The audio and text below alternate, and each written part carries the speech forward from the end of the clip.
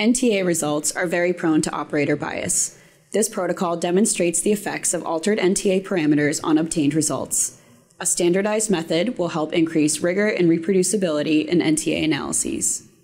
Analyzing the sample in a cuvette allows for a statistically random sample to be captured in each video.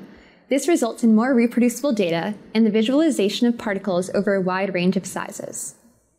As getting a sample in the recommended particle concentration range can be difficult, be sure to perform a serial dilution to identify the ideal dilution factor.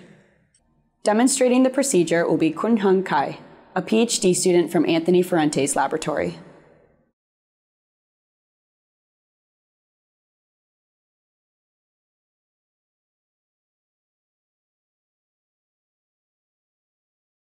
To prepare a cuvette for nanoparticle tracking analysis, cover the workspace with a lint-free material to prevent fibers from entering the cuvettes. Wearing gloves, place a cuvette containing a stir bar onto the magnetic cuvette jig. Use a hook tool to place the insert into the cuvette, with the notch of the insert visible at the front of the cuvette.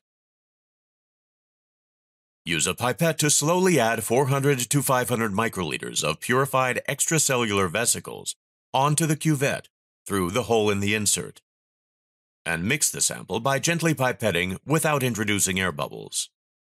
Then cap the cuvette, tapping out bubbles as necessary, and use a lint-free cloth to wipe the outside surface of the cuvette.